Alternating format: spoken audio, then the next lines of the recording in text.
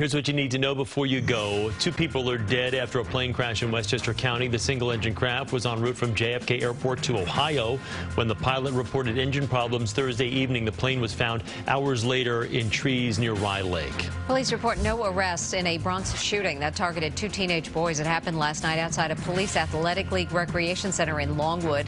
A 15-year-old is now in critical condition after being shot in the head. A 16-year-old was shot in the leg. He's in stable condition. Today is Big Blue Friday. The Giants want you to deck out in your blue gear before tomorrow's playoff game against the Eagles. Be sure to stay with CBS 2 for complete coverage. Otis Livingston will be live in Philadelphia all throughout the day tomorrow leading up to 8:15 kickoff. Let's get you a final check of your first alert forecast. Here's John Elliott.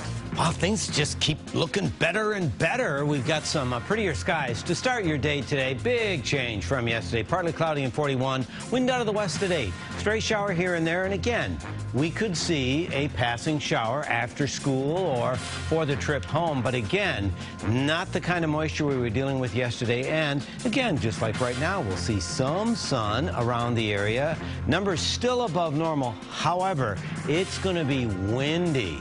So you look at some of the model guidance for potential winds. Around lunchtime, we could see 30, 35 mile an hour gusts in the area. And then watch the timing on this. It stays windy right through your Friday night.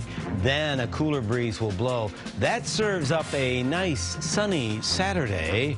And then Sunday, we'll see more clouds fill in. It's a chance of rain late. And there will be some mixing north and west.